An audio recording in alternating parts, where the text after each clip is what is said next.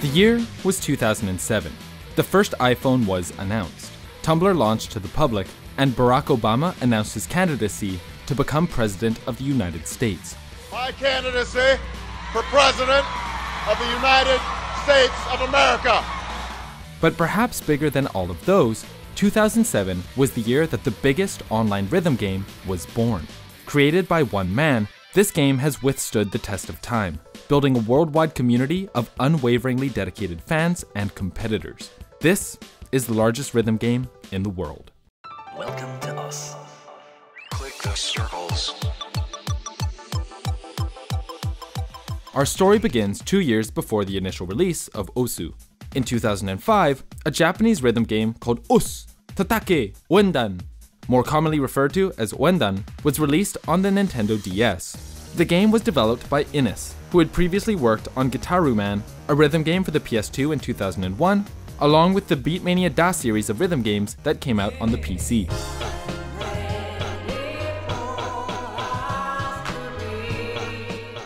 With plenty of experience in the rhythm game genre, Innes took advantage of the Nintendo DS's innovative new touchscreen, which provided a brand new experience. Instead of just pressing buttons that correspond with the color or lane, players had to tap circles and hold onto sliders with the stylus instead.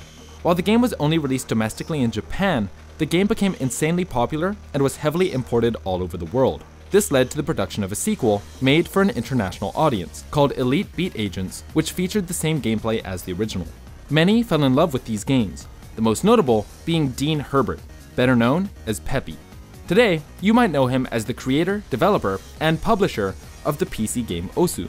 Inspired by Wendan, Peppy released Osu to the public on September 16, 2007. Much of the culture and community around Osu was based around anime, and much of its initial player base was from East Asian countries and a small community in the West. While the game was essentially a copy of Wendan, there were quite a few differences between the two games. Without a touchscreen to play on, Osu was played with a mouse and keyboard, and players navigated their cursor and tapped two keys on their keyboard instead of clicking on circles.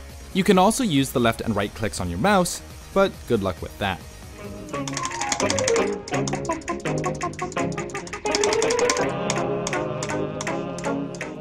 In order to better replicate the Wendan feeling, some players began integrating their drawing tablets to emulate the use of the stylus, as well as some other unique and interesting ways of playing the game.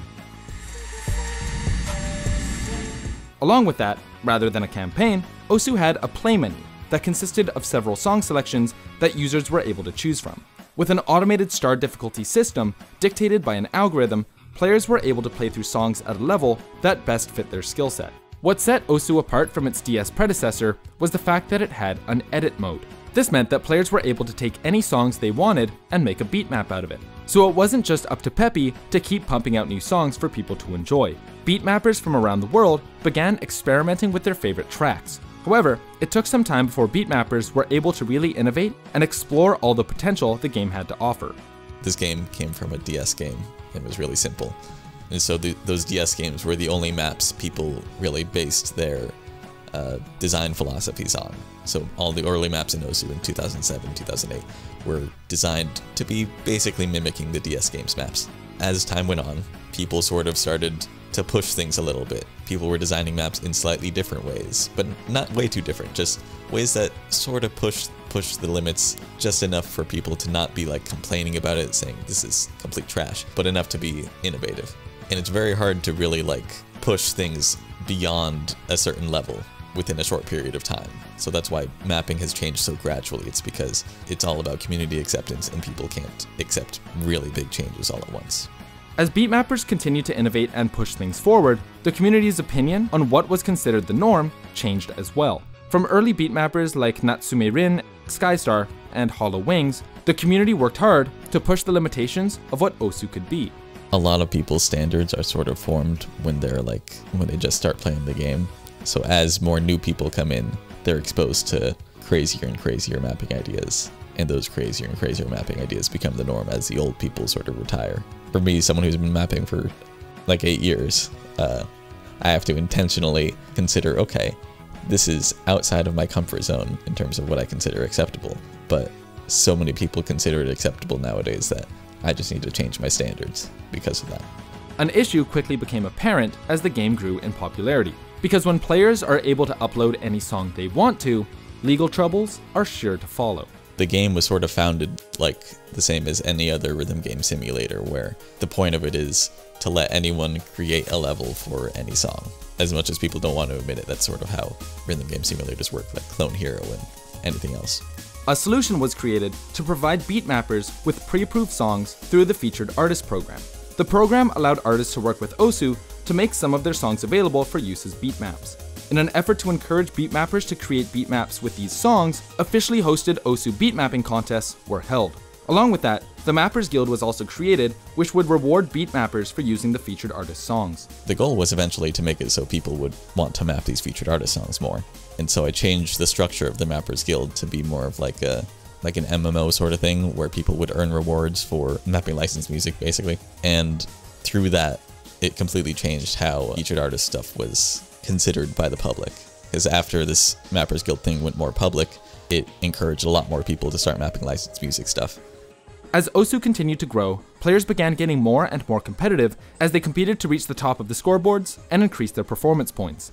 As a result, some players quickly rose to the top and became more widely known. Out of all of them, the one that stood out most was Cookie Z, who many still consider to be the GOAT of Osu. Cookie Z is widely considered to be like the greatest and most accomplished Osu player of all time. Basically from the years 2010 to like 2018, he was just undefeated in everything.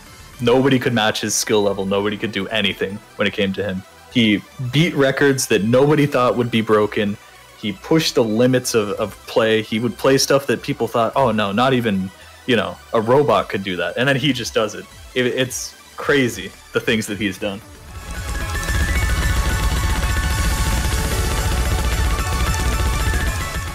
While Cookie Z dominated the early days of Osu, health issues with his eyes forced him to step away from the game. To do so, he wanted to make sure he couldn't return and asked the Osu staff to delete his account, a request that was denied. As a result, Cookie Z took matters into his own hands. He decided, well, if they won't do it, I will do it. And he downloaded cheats and then cheated on purpose to get banned. There's even quite a few players who were inspired by what he did, and they were like, you know what, I've wanted to quit for the longest time, let me do it. Or even, people well down the line who not even necessarily being inspired by it, but were just like, oh yeah, I want to quit, so let me just cheat so I can get banned. And he just sort of started like a trend in a sense. With Cookie Z banned and gone from the scene, many other top players tried to claim the title of best player in Osu, whether by climbing through the rankings or by competing in the tournament scene that was quickly developing. Another OG legend to add to the list of greats is Wolf, a player who solidified his top spot on the leaderboards for more than a decade. Although they were quickly able to adapt to the ever-changing styles of beatmaps, Wolf is known to be the best old beatmap player out today. He's been playing the game since the year 2008. He just keeps coming, he keeps playing. He's still one of the best players in the world, even to this day. He's just so consistent about it. Older maps tend to be a lot more awkward because the people who were making the maps didn't quite know what worked yet. It was before there was a lot of theory around mapping. So the maps turned out very awkward, stilted, and not a lot of people, find them comfortable at all. But Wolf, he that was the time period where he started playing. So he just keeps playing those maps over and over again, and he has scores that just blow everybody out of the water on those maps. He loves them.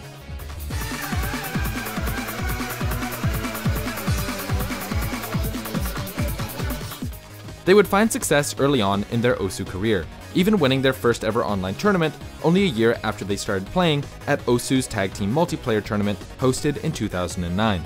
Since then, Wolf would stay true to their dominance by staying within the top 50 ranked Osu players for 10 whole years.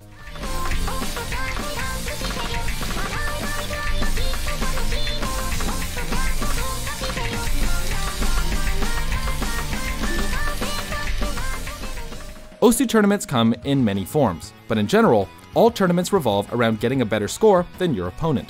With tons of modding potential, there's a lot of strategizing involved that affects the results of a match. This is especially true in a team format, where teams are able to sub players in and out depending on what type of beat map they're playing. Usually, tournaments test skill sets, so you would make sure that you have every skill set covered, or like to the best of your abilities. For example, a speed pick, you would have your speed players go in for that map. And there's also a chance where someone can play like every map, you know, they're that good, so they could just stay in the lobby the whole match. While all tournaments are community organized, the tournaments that have become the biggest and most prestigious is the OSU World Cup. The World Cup is an annual, country-based 4 versus 4 team tournament. During each match, teams compete against each other on a beat map chosen from a pool of pre-selected songs, and the team that has the most points at the end of the song wins the game. The first World Cup took place in 2011 from February 22nd to April 11th, with 28 countries taking part. When all was said and done, Taiwan took home the first World Cup. Over the next few years, Asian countries continued dominating the first few World Cups, with Korea winning 3 straight titles and Japan winning 1 afterwards. But pretty soon, there was a shift as the game became more popular in the West. Like 2015, it used to be lots of Asian countries, things like that, because that's where the game was super popular. And then it sort of exploded in the West, the United States, Europe. It became very popular. The United States has been an undisputed powerhouse since then, except 2017, when Poland just randomly won.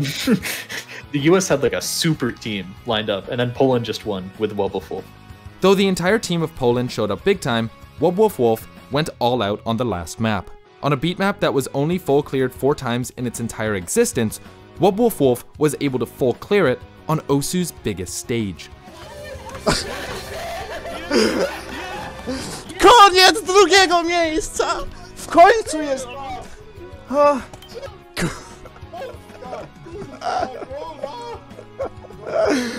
Oh yes, my hands are trembling. Not even... Oh, they are... Oh, Poland finally got something. As the champions of half of the World Cups that have been played so far, the United States has become the undisputed best country for OSU. While the country is filled with a lot of amazing players, the best in the country is Vaxei, who many even consider the best player in the world.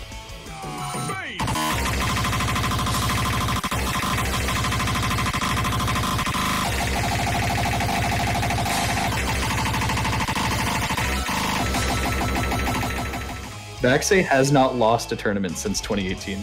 And it's not like he's like picking like, oh, this is the easy tournament. He picks like the hardest tournaments in the game. You can see he has World Cups in here. He has like, the perennial was a $10,000 tournament. You know, so was Drench program and this and that. He has not lost a tournament since 2018. And he has been playing like the hardest tournaments. Although Vaxei is considered to be the best player in the world, he is also taking a break as he decided to sit out the recent World Cup in 2021. Despite the US losing half of its previous team, they still ended up dominating and taking home the world title. And the United States takes first place. That's kind of just the OWC script, but they've earned it and they deserved it back to back to back to back, 4 years in a row, 6 out of the last 7. Just an unprecedented period of dominance in OSU standard for the USA. Overall, while tournaments like the OSU World Cup are an amazing showcase for some of the best players in the world, the tournament doesn't fully match the prestige. While the competitive scene has a lot of room to grow, considering how big OSU has grown since its release, OSU has mostly officially supported its competitive scene through profile badges for players who perform well at tournaments and the OSU supporter perks. I think one of the biggest roadblocks is the lack of support that the creator of OSU gives. His focus was never to like make this an esport thing or like, you know, grow it to be something ginormous or something like that. Like, that's definitely one of the roadblocks, that his support for like this type of thing, it's not his biggest interest, I guess. 15 years after its initial release, OSU shows no signs of slowing down, with over 15 million unique registered users. While the game has had its share of controversies, it has come a long way since its humble beginnings. If things change in the future and OSU receives more support from the rest of the community, the game will be able to grow even more. Maybe soon, we'll see esports organizations sponsoring their own rhythm teams and a legitimate esports circuit for one of the most popular games in the world. What are your thoughts on OSU? Is there any merit to the competitive scene, or should it just stay a score attack game where players try and beat harder and harder beat maps? Let us know your thoughts in the comments below. See you next time. This video is made possible thanks to our wonderful patrons. Massive thank you to everyone on this list, and shout out to Jason B, Brendan QB, Foxy Mauve, Pachanas, Pin, Sierra Shampoo, Spartacus, and Yashichi for being Platinum supporters. And an extra special shout out to Steven, Noodles, Marco, and Flight for being Diamond supporters. We appreciate all the support.